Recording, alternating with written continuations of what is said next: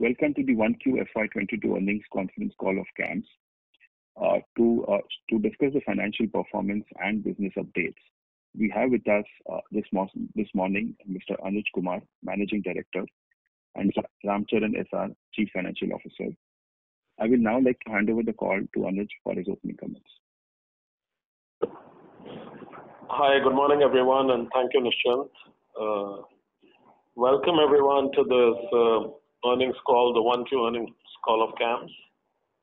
And I have here myself, Ramcharan, who's a CFO, and who's a investment services officer. We've had a satisfactory quarter. You would have seen the results by now.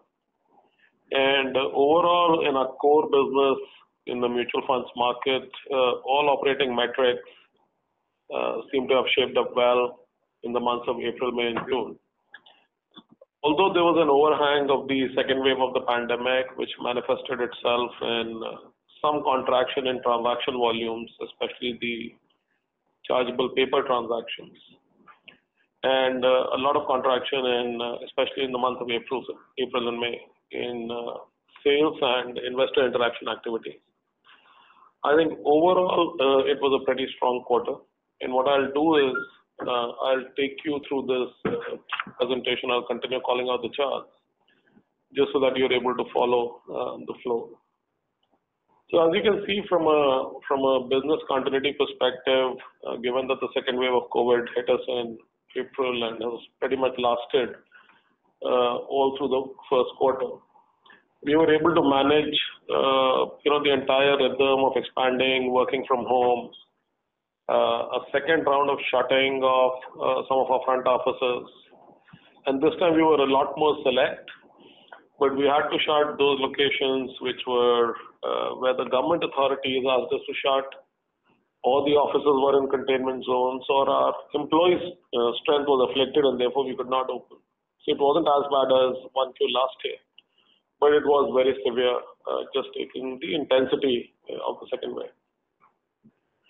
Overall, in 1Q, our transaction volumes touched a historic high. So this is the highest number that we've seen ever, of about 87.5 million, out of which over 16 million is investor and distributor initiated transactions. A lot of the others pre-scheduled, pre-ordered kind of transactions like SIPs. H360, which is a distributor utility, we had launched the app in March of 2021.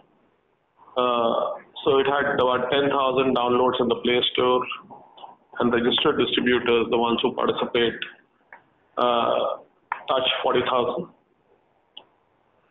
The account aggregator business, which is still not officially launched, but which is going through almost like a beta phase, is gaining traction. We have 18 FIUs. Those are users who will solicit information for investors and users basis a consent coming from the investor, and then 4 information providers who officially signed up with us. CAMS Pay, which is our payment aggregator services, continued to expand both the product suite and transactions. And transaction volumes for the first time ever crossed 10 million every month. So that was a nice milestone. You're aware that we've been working on the Franklin Templeton transition, where we did the contract signing in July of last year. So we've gone live in the month of July, which was outside the quarter, but still is worthwhile mentioning it here. This was the first instance of significant rebadging of staff that we did in CAMS, and the operations have gone live in Chennai and Hyderabad, and the operations continue to stabilize. We had launched Aadhaar-based eKYC based on OTP. This, was launched sometime in the previous quarter, has now got integrated with multiple digital platforms, mostly of the asset managers, and is helping in a significant way to seamless onboarding of mutual fund customers. MyCAMS as a individual household kind of mutual fund app and utility had crossed 4 million unique investors, touched 4.2. So we saw as investors were slightly constrained in terms of either meeting their advisors or doing anything in the physical world, continued to flock towards digital platforms. MyCamps was also benefited.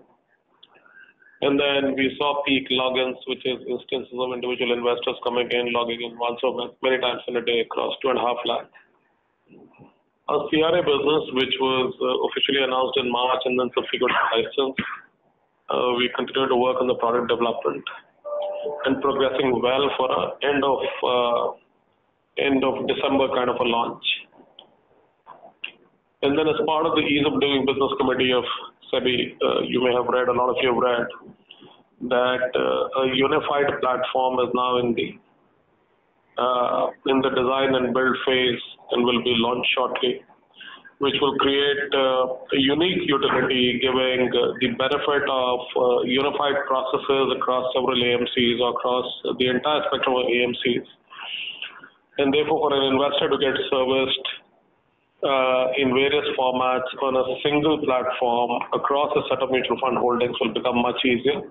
And this will result in significant ease for the investor, reduction in any operating pain or delays that he goes through, and will elevate the pitch for the entire industry. So those are the key business highlights for the quarter. Chart number 7, I'll cover the Franklin Go Live in brief. As I said, a very large people migration and the single largest migration ever in the mutual fund industry, which was completed in this entire COVID phase. The LOI came to us on 13th-14th March last year, just prior to COVID. And then we concluded this whole thing at the end of wave 2, went live on 19th of July. So through the onerous, challenging circumstances, we were able to get this entire thing together. The Franklin teams were to be rebadged or brought over in Chennai and Hyderabad. So we set up, although we were present in Hyderabad through our own front office, the branch, but we did not have processing staff, which has now commenced. So we've set up an office there. And just managing significant complexities in terms of processes, design of platforms, practices, systems, data interchange, APIs. There was just a lot of work to be done on all those fronts, and this is despite the fact that we operate, the RTA work, the liability work, operations scope for almost 70% of the industry. We did see that there were some things to be smoothed out as we went live with Franklin. So all of that happened, and very happy to share with you that that's one more very significant addition to the client suite that we built very assiduously over the years. One, please.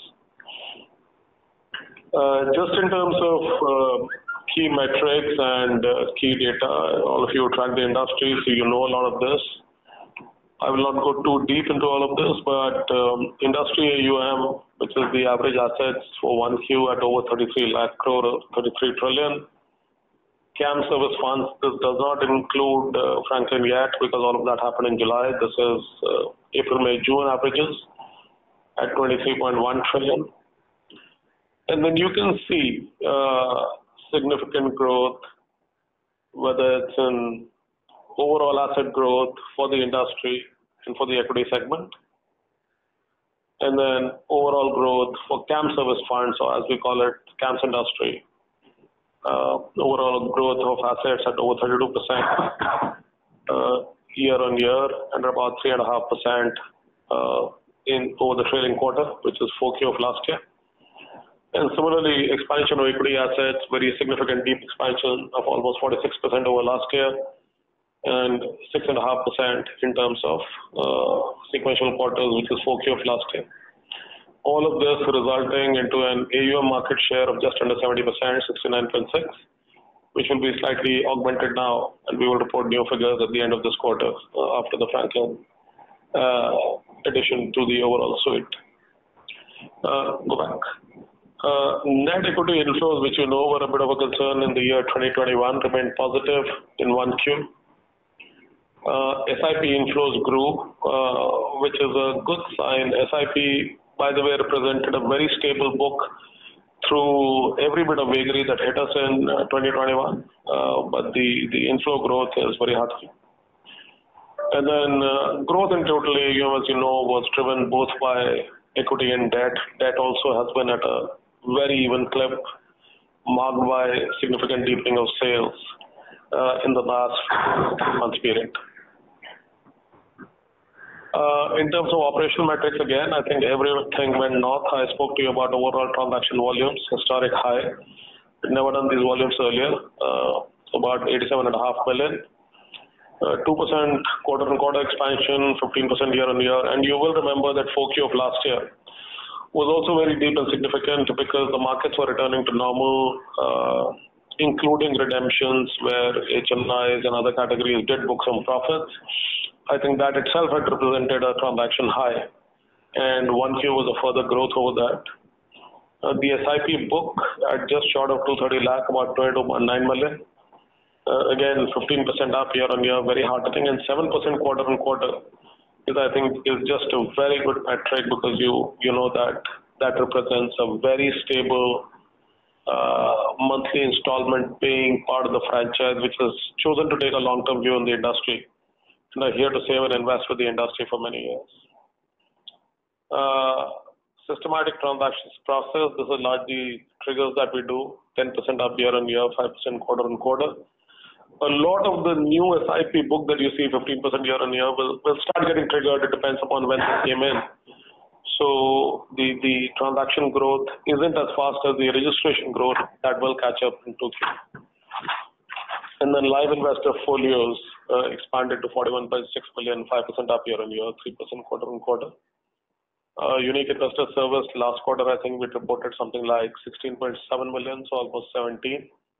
Again, 6% up year-on-year, 2% quarter-on-quarter. So all of that, I think, is after 5 quarters, just a good sign to see significantly deeper selling activity and customer engagement activity happening in the industry, including in our part of the industry. I will now request Ramcharan to take over from here and go through some of the key financial numbers. So I will just take you through the broad financial highlights for the quarter.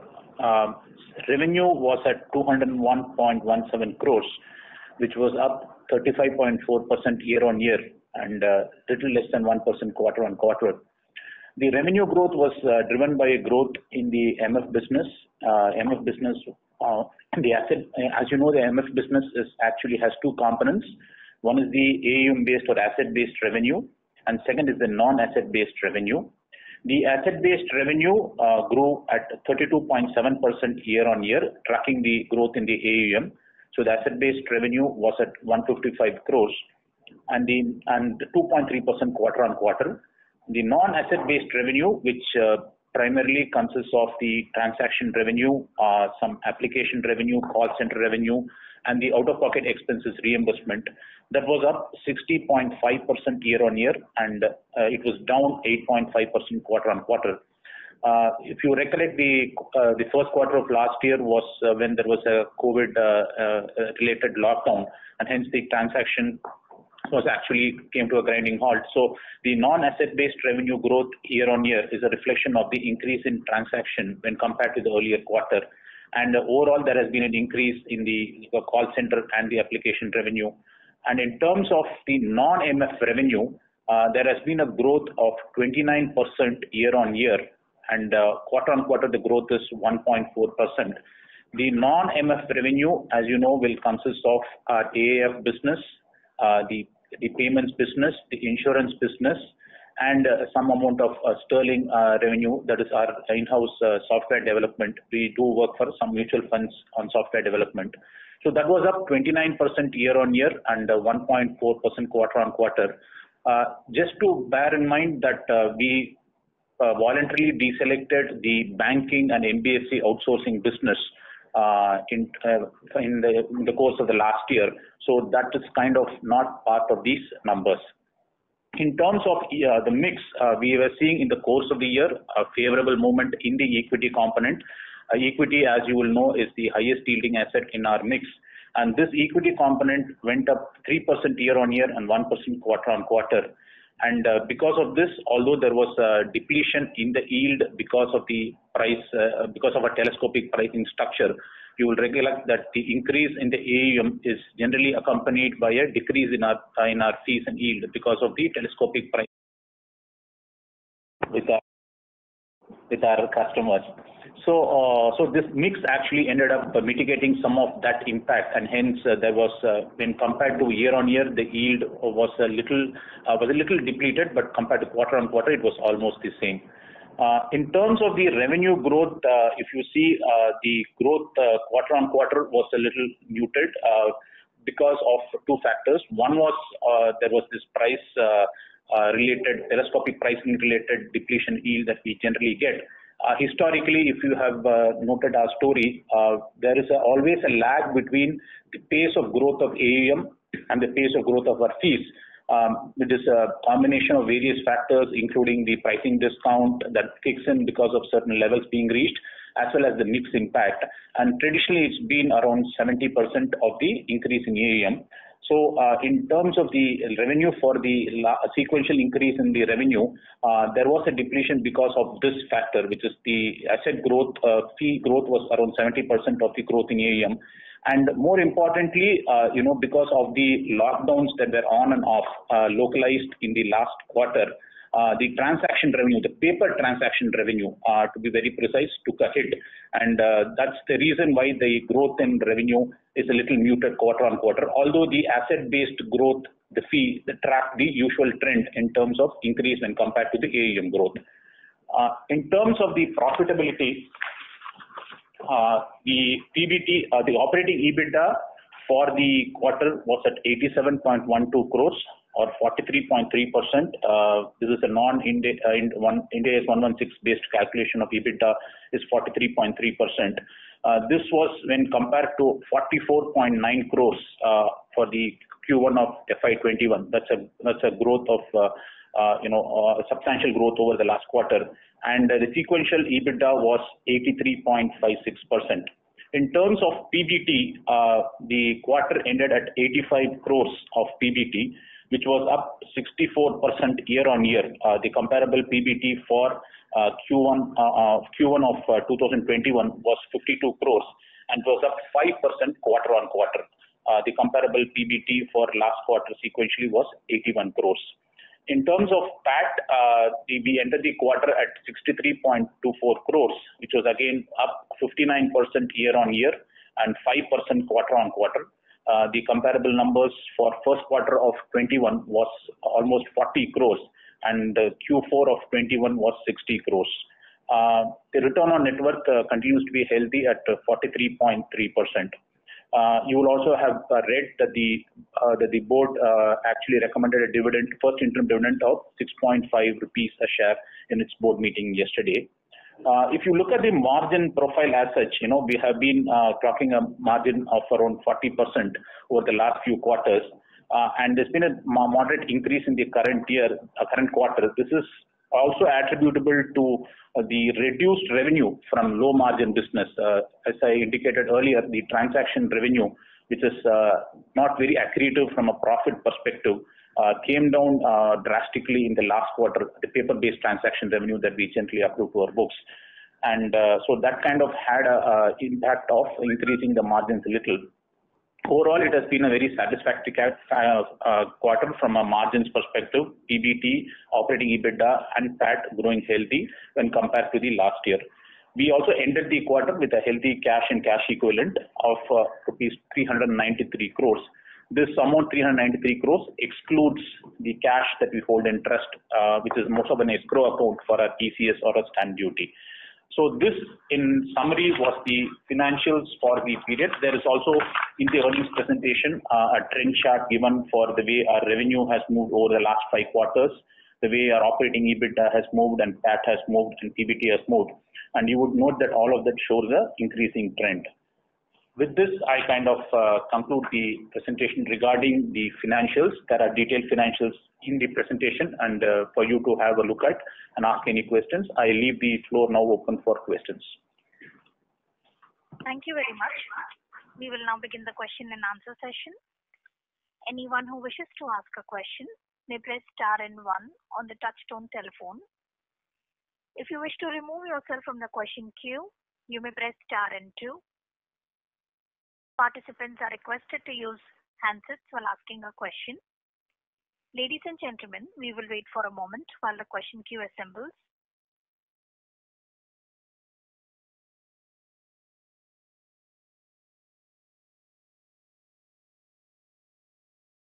Participants, to ask a question, you may press star and 1 now.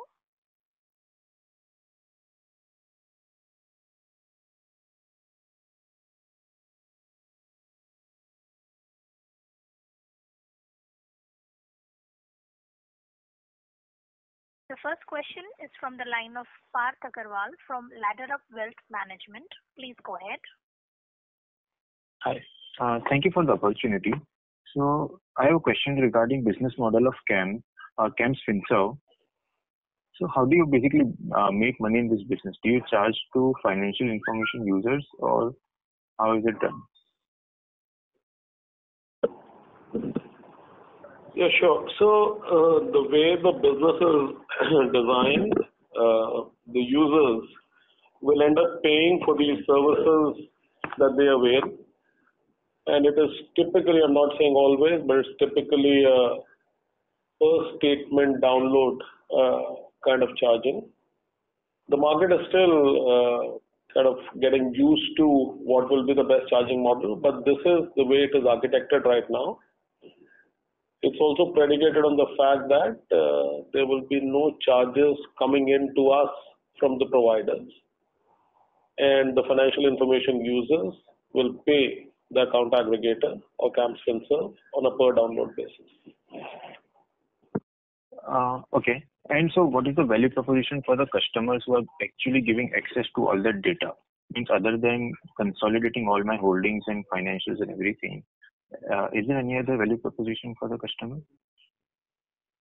So that's a big value proposition. That's a big value proposition. From a pure information aggregation perspective, I as a user manage all my assets separately, store them, manage the passwords, etc., and then do the consolidation myself. I don't have a single view. So as a user, I get a single view for a small charge that I pay. And then in terms of other usages, largely from a credit perspective, where a lender uses this information, to create a credit decision and a credit framework upfront, and then he or she can monitor it if I am borrowing the money month on month by drawing that financial information once they have that consent. In any other format, today when I seek a loan, I give all that financial information, and after that, the lender is virtually blind to how things are changing in my life. All of that can go away with the use of this utility. Right. Okay. And just regarding CAMS Pay, so do you take for generating the revenue, do you take percentage of the transaction value, or is it some flat fee model? So CAMS Pay works on two revenue models. One is, as you know, there is a registration of the mandate that happens, for which there is a charge, and then there is a per transaction billing also that happens depending on the transactions that are put through the platform. And the per transaction billing is a flat fee or percentage of value? It's a per transaction fee. Transaction fee. Okay. Okay, that's all from my side. Just a final question, sir. This 23 trillion includes Franklin 60 to 70,000 crore, right? Whatever you have disclosed in your presentation? Not yet. These are 1Q numbers. As I said, Franklin operations commenced in July. It does not include Franklin. Okay. So it will be included from quarter 2. Yeah, that's correct. Yes. Okay. Thank you from my side, and best of luck for the future quarters. Thank you. Thank you. The next question is from the line of Siddharth Gupta from Voyager Capital. Please go ahead. Good morning, sir, and congratulations on posting a great set of numbers, sir. So my question is with regard to the fact that you spoke about the revenue mix increasing from non-mutual fund services. But my key question is, what kind of growth is expected from this sector again?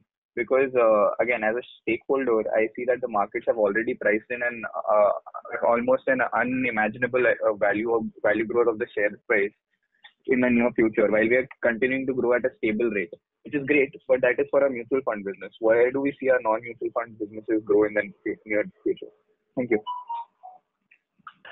So on the non-mutual fund side, you know that the primary contributors of profit have been CAMS Pay and the AIF PMS business. Insurance has been a contributor largely to revenue, not so much to profit. And for the future, we find that CRA will certainly be a very exciting opportunity, although we are about 6 months away from launch, but working very closely with the NPS authorities to design the entire product and do a rollout, and we are assembling the team. And then account aggregator, although the offtake in the market has been slow, it's a brand new model and therefore will go through a curve of acceptance across all parts of the audience. So those are really the components which will kick in. CRA overall, the marketplace today, our estimate, although there are no published industry numbers, is just short of about 200 crores of industry revenue. So at some point in time, we become eligible to participate in that. Some of that participation will need displacement of incumbents, and some of that will be just new markets that we get into. And account aggregator, there are various estimates that you've been reading in the press and in various industry reports. So that's really how it is. Our endeavor is to push that metric significantly in the coming years from the 10% that we are at right now. And I don't want to strictly start linking it in terms of how analysts are getting to the valuation. That, of course, is their business and they will continue doing that. But I can give you the details from a business point of view. Great. Thank you, sir. Thank you so much.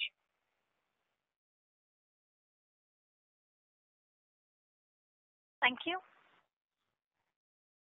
The next question is from the line of Prayesh Jain from Motilal Oswal Financial Services. Please go ahead. Yeah, good morning, sir. Congratulations on a good set of numbers. Couple of questions.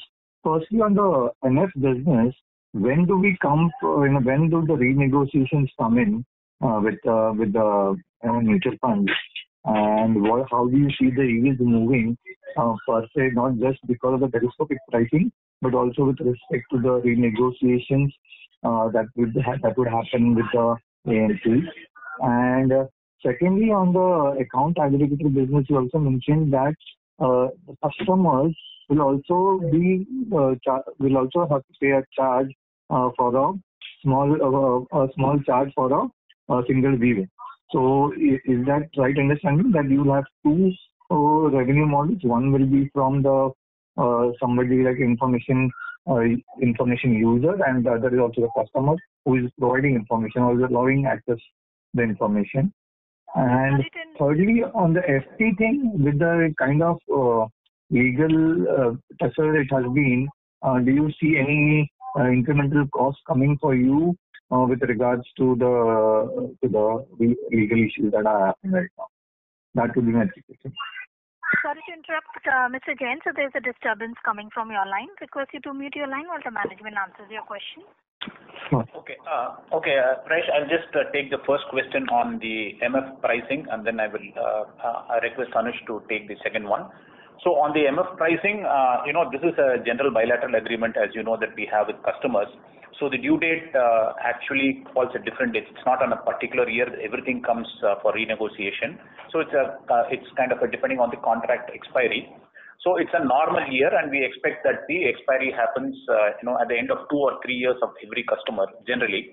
So that happens. There's nothing extraordinary that we expect from a discount perspective, which will impact the yields unfavorably than what it has in the past. In terms of our expectation of yield, while we will be difficult to predict the future, but the past trends has consistently been that after considering some price reduction, mix impact, and the impact because of the telescopic pricing, we have seen over the last year, for the last 5 and 10 years, that our growth in fees has been around 70% of the growth in AUM. That's after considering the various factors that interplay, including the mix, the negotiations, as well as the telescopic impact. On the second question on AA, I'll probably request Anuj to chip in. Sure, thanks, Ram.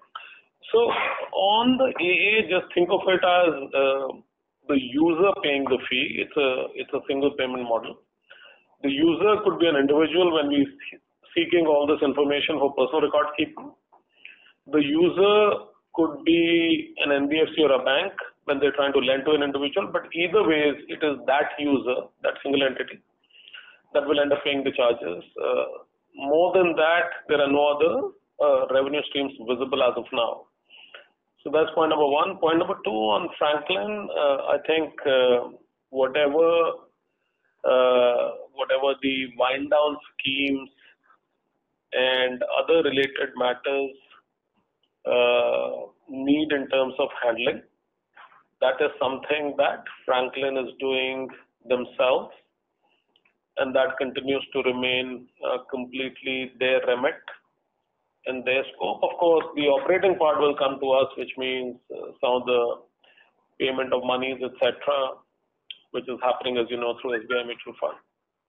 All that operating part, we will have to step in from time to time.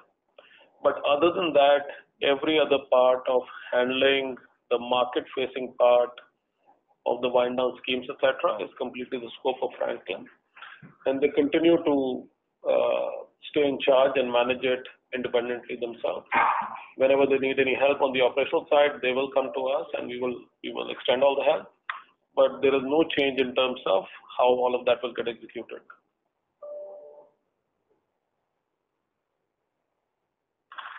Okay. Just a follow-up on the account aggregator. How different is it going to be from the CIBIL score, in the sense that CIBIL score also provides a lot of information to lenders? So how different it's going to be from the CIBIL score? Because any other asset classes that are going to be merged with account aggregator that is not currently prevailed in the CIBIL score? It's going to be it's complementary to any credit rating score. It's a complementary piece of data. CIBIL score is a score, which is a single number.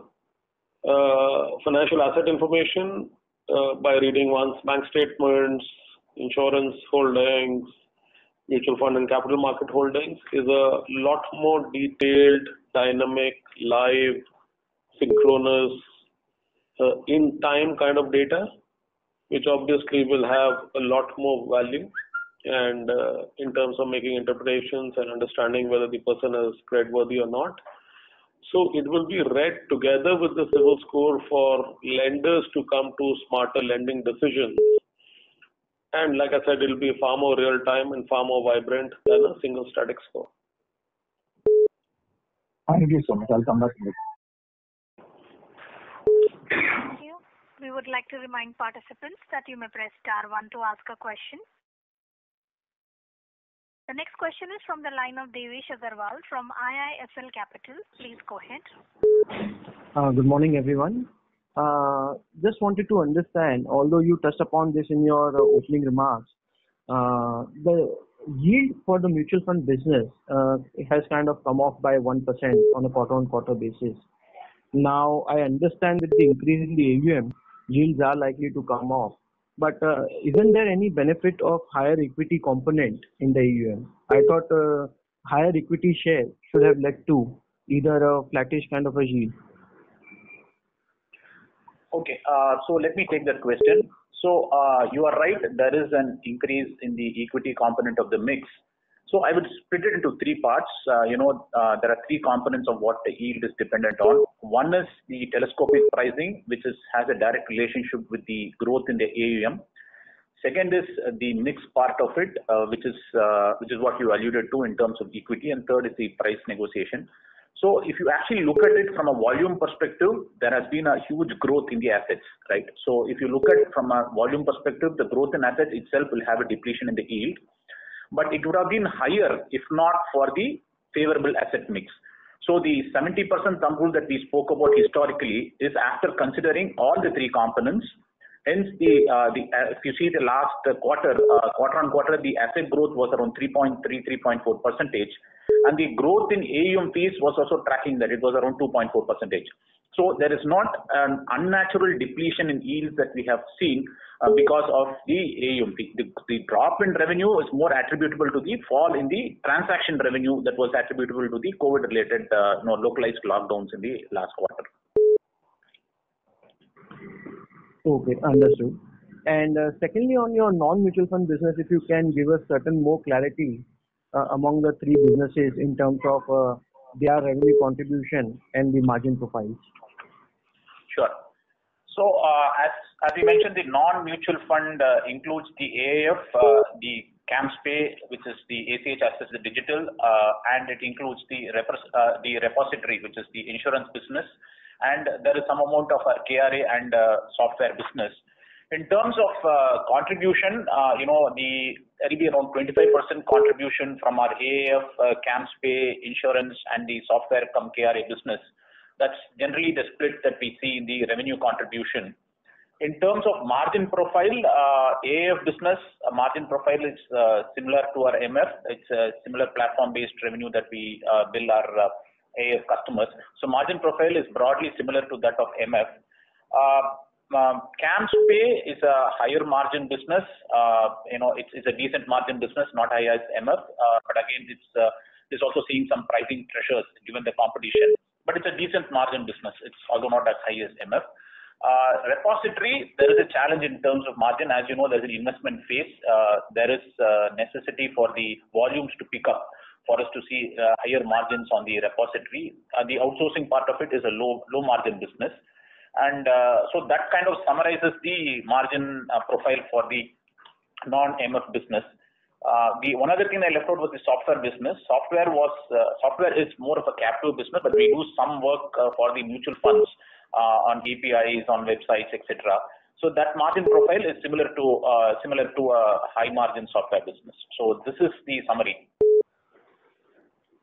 Okay, sir. And so on Franklin migration, would there be any one-time cost that we will be incurring or have incurred? So the transition is happening as you probably would have read, is happening for the last more than a year. So what we do is, as and when the C team or other costs that we incur, we kind of charge it to the P&L as and when it is incurred. And so there is no special one-time transition cost that we foresee, apart from obviously the rebadging cost and the employees coming on board would happen in the Q2. But that's part of the revenue that's coming on board also. So one-time transition cost, exceptional cost, we don't expect to see in the coming quarters. Understood. And our last one, this unified platform that SEBI kind of came up with, if you could throw some more clarity on that and whether we would be required to put any capex for this, or would this include any regular OPEX? And will there be any contribution from mutual funds, or would there be any revenue stream from this platform for us? Yeah, sure. So this platform which was announced, both the press and then you would have seen a circular come out from the regulator, emanates from a committee which was set up for the ease of doing business. Like I said, because the two registrars now almost manage all the 40 plus mutual funds in the back offices, the emerging idea was to unify all service requests for an investor who may have invested in one or two, and there are investors who may have invested in 10 or more funds, to make a single request, let's say for transmission of units, or for change of bank request, or any of these things, and then gradually expanding to other kinds of transactions also. The RTAs have been called upon to build this platform, so we are building it. Right now, this is being built by the two RTAs at largely our own cost, and that's the philosophical position that the industry decided to take, and we are backing it completely. Revenue opportunities will emerge. I think it's too early for me to talk about revenue opportunities, but will emerge from this. But exactly what will they be, and will it be based on transactions, etc., will emerge in the future.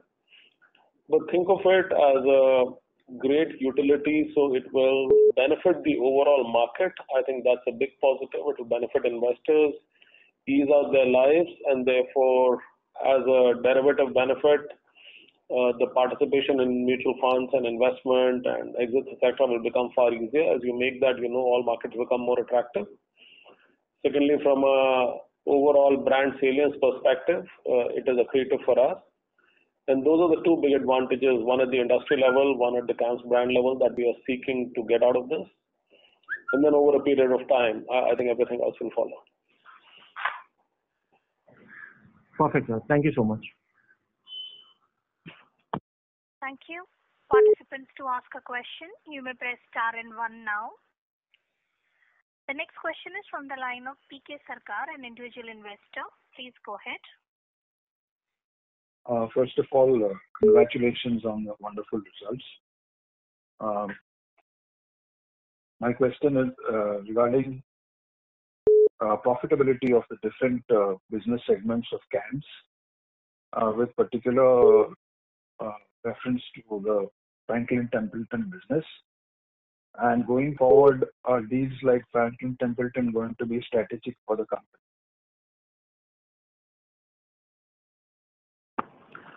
Okay, if I just understand your question, so your question is on the profitability profile of Franklin Templeton and the part it will play in CAMS going forward.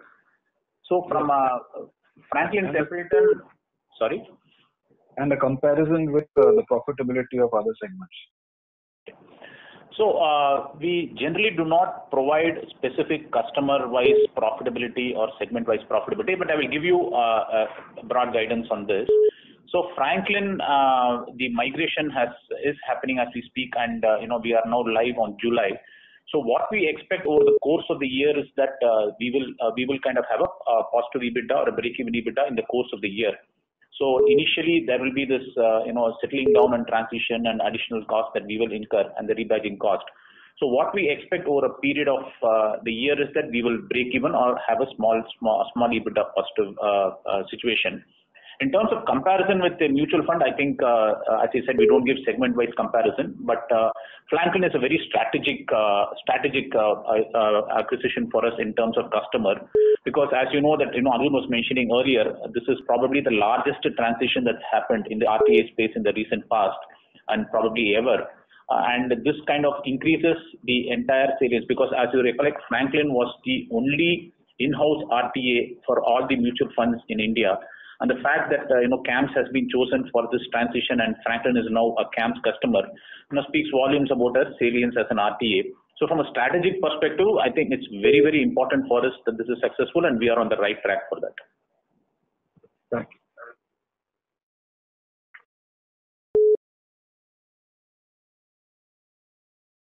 Thank you. Reminder to the participants, anyone who wishes to ask a question may please press star and 1 at this time. The next question is from the line of Nikhil Agarwal from VT Capital. Please go ahead.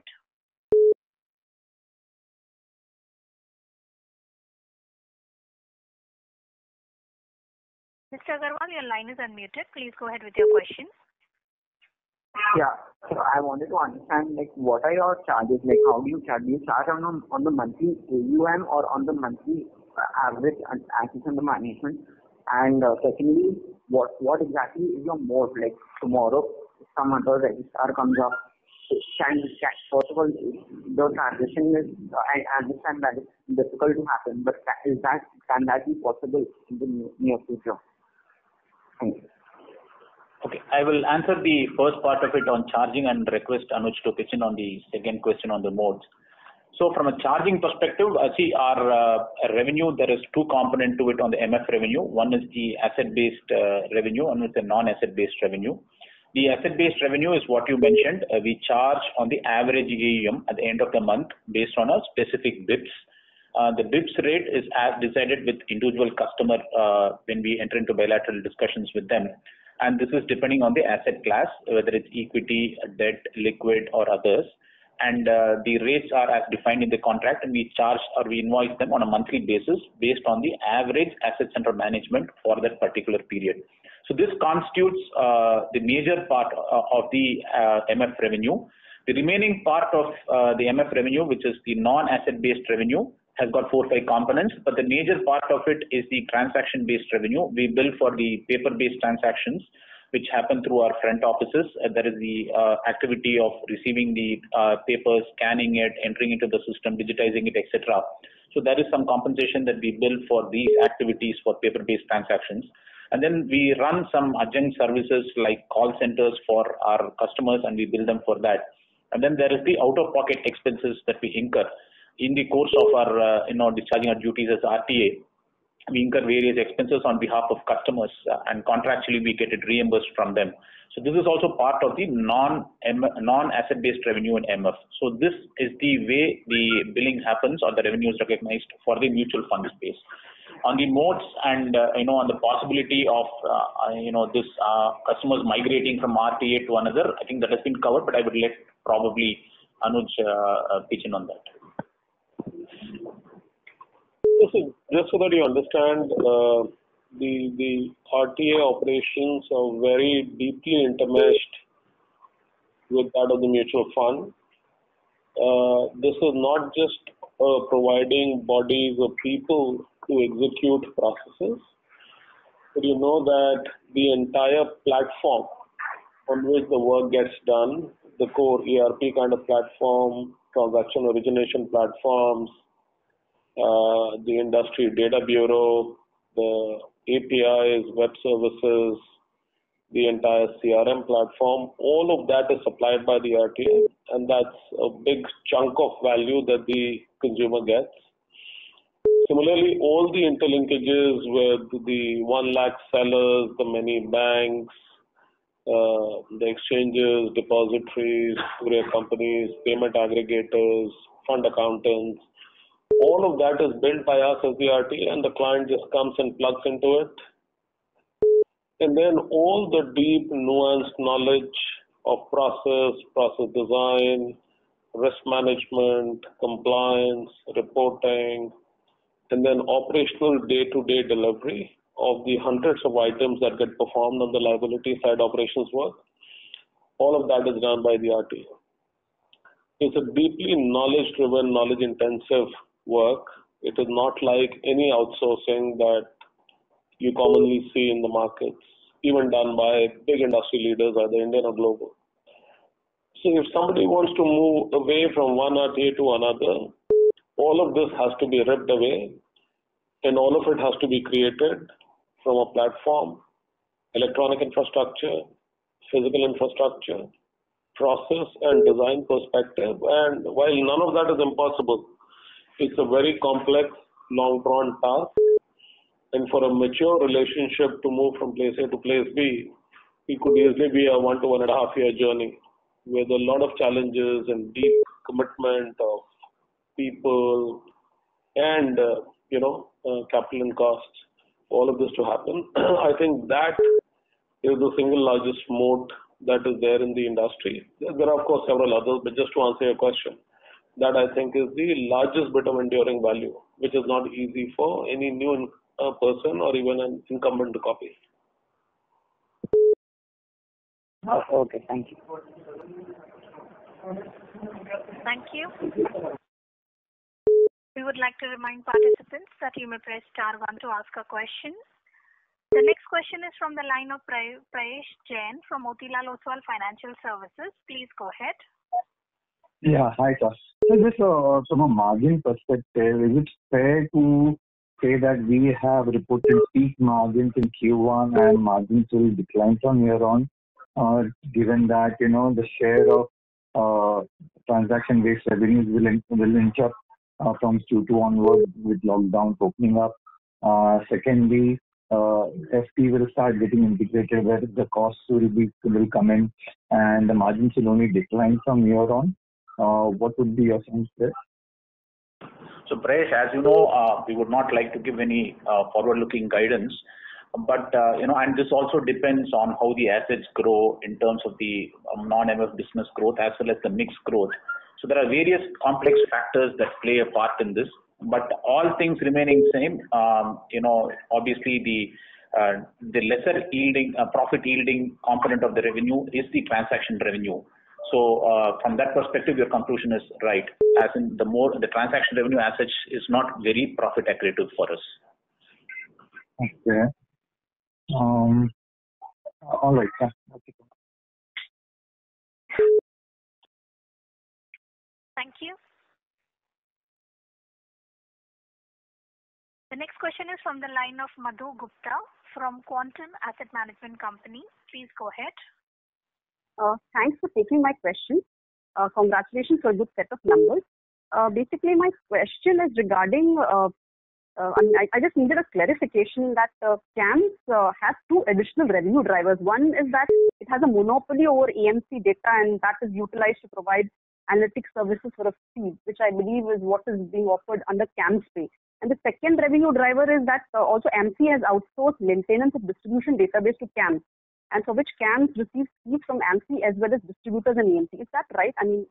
I just required a clarification that these are the two additional drivers, revenue drivers for CAMS as compared to the peers. So let me just clarify that as principals, AMCs continue to own their data, and AMFI owns AMFI's data, and CAMS does not own any of that. Nor do we have any arrangement to monetize that in any form or shape. So that's point number one. Okay.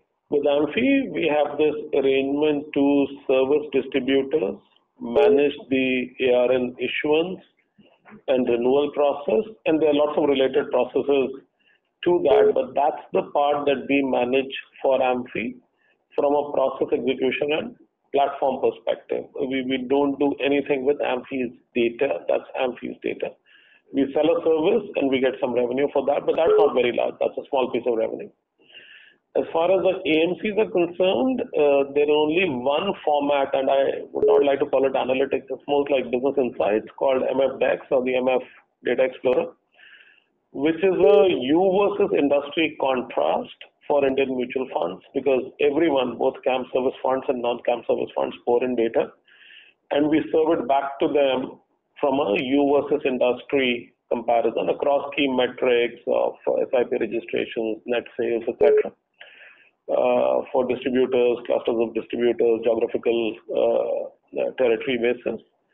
But again, that's a small piece of revenue. We do it mostly as an industry data bureau service, consolidating all of the data in one place and then giving back to the industry in meaningful chunks of business insights.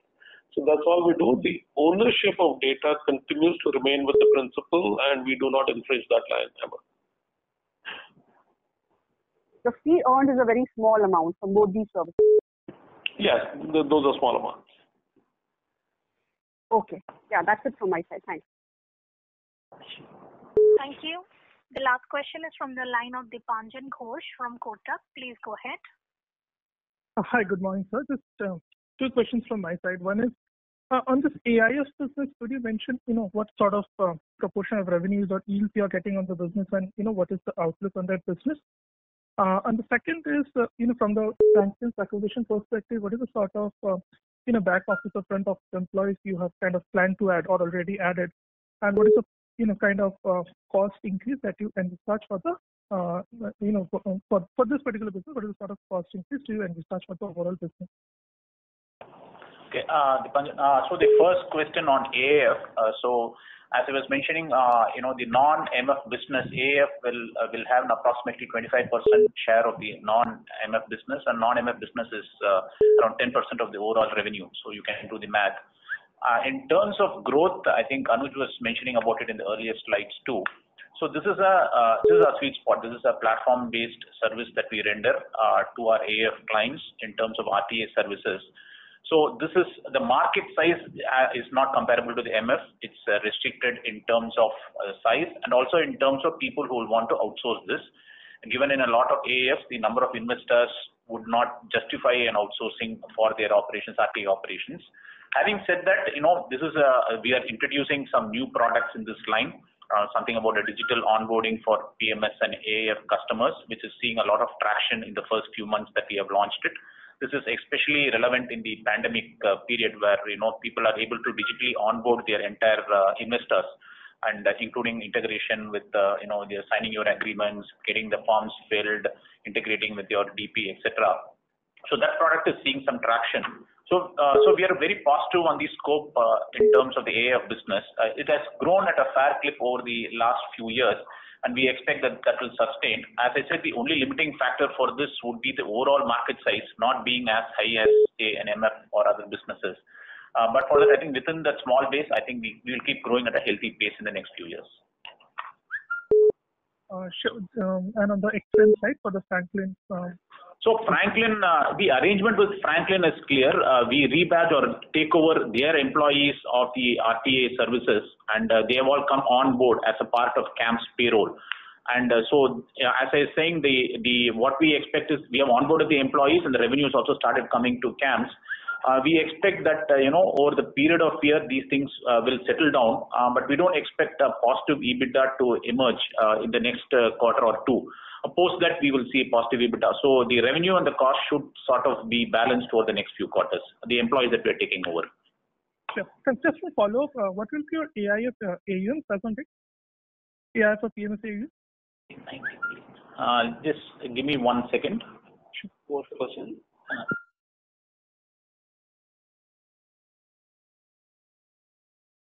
But 2 lakh crore. Yeah, it was about 2 lakh crores. Sure. Thanks a lot, and all the best. Thank you. Thank you. As there are no further questions, I would now like to hand the conference over to Mr. Nischint from Kotak Institutional Equities for closing comments. Thank you, everybody, for joining us today.